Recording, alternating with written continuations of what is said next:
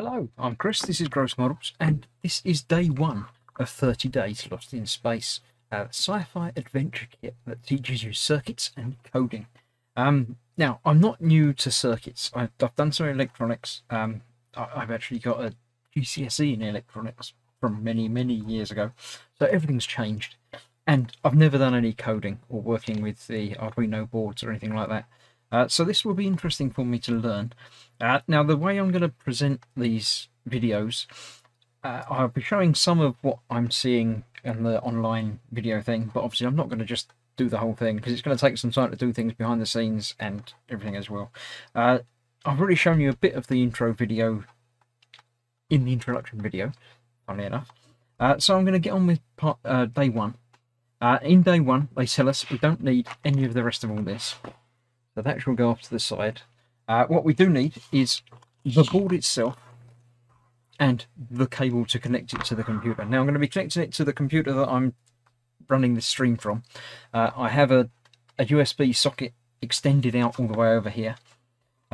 So basically, I plug that in there, and then this gets plugged into there. Now it's USB, so you've got to turn it around 3 times. That's traditional way of getting it plugged in. I can see it actually goes that way around.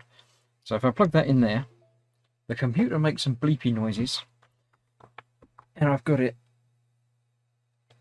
doing things. It's flashing for some reason, but yes. Now I'm going to play a bit of the video as to what we've got to do. First of all, this one basically is getting it connected up, making sure the computer knows which port it's talking to and wires and things and everything else. So I'll play the relevant part of the video, and then we'll see how we go from there and see about programming.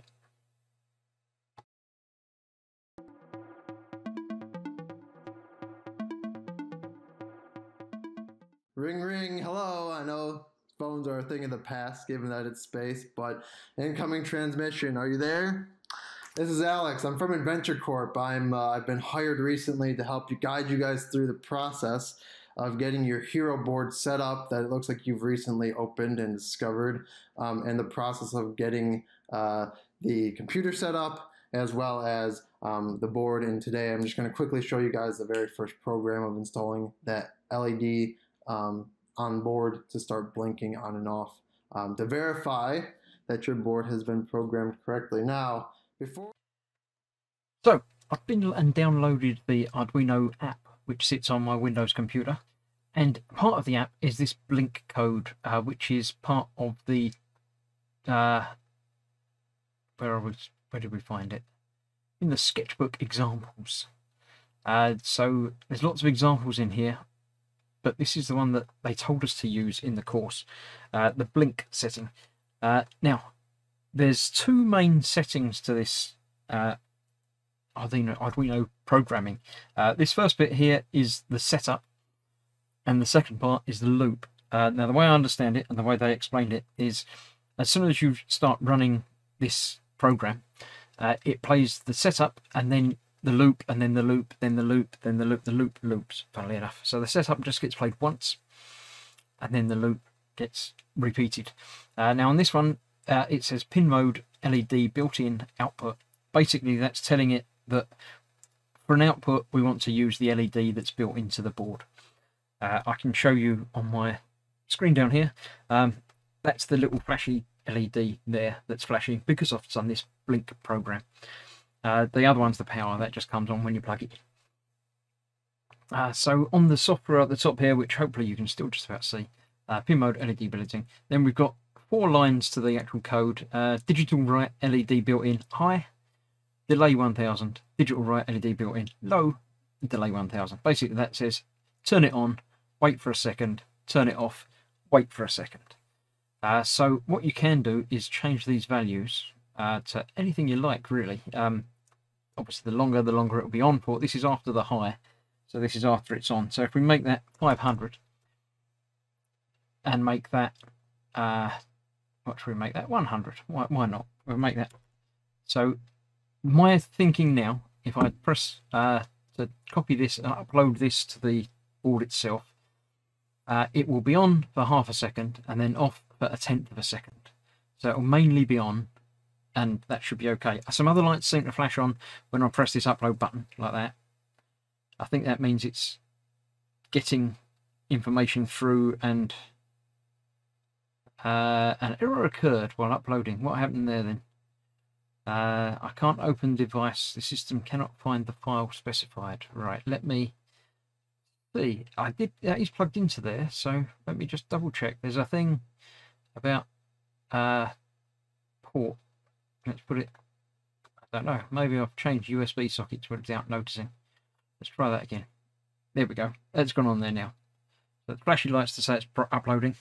Then we get that on for half a second, off for 1/10 of a second.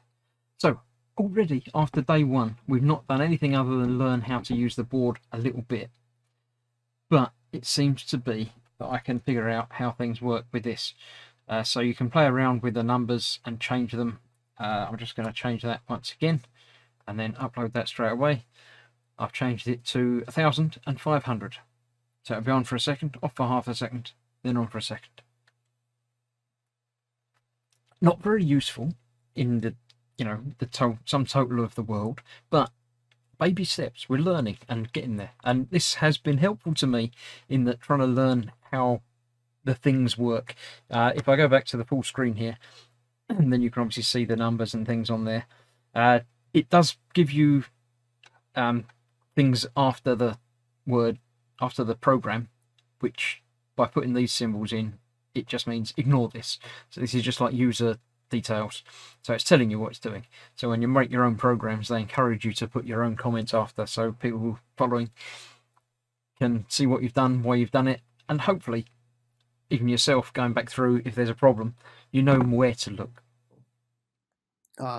To quickly show you guys that example, I'm gonna I'll flash it on the board with a different amount than what was previously on there. So if I do instead 250 and 250, and I upload that to the board, again making sure that the USB serial is correct and it's on the right, or COM port is correct, and that the syntax has all been verified. When you hit upload, it will verify it for you, so you don't actually need to hit verify each time if you just want to upload it very quickly. But if I click upload now and I've changed it to 250, you'll notice as soon as it's done, it goes obviously much faster than before. It goes on off, on off, on off, on off, as it seems to zip through. So that basically was day one. Not difficult, but I like to think that they're starting very slowly and very easily to give people a good grounding. They don't know how much anybody knows. So hopefully that's that. I'll let Alex sign out for us and finish up. But yeah. Recently. And so with that, what we're going to do is I'm going to give a quick outro, and I will see you guys tomorrow, and we will get the rest of your ship built up and started working there. So this has been Alex, and I'm out. See you guys tomorrow.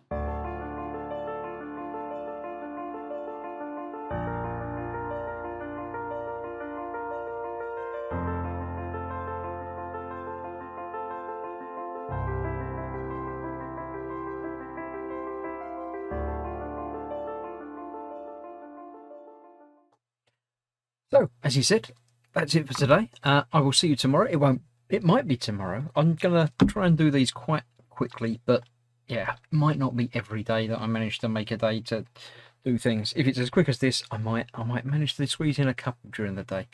But I'll try and release them as quickly as I can. So I shall see you soon for more of the same. Thank you for watching. Bye-bye.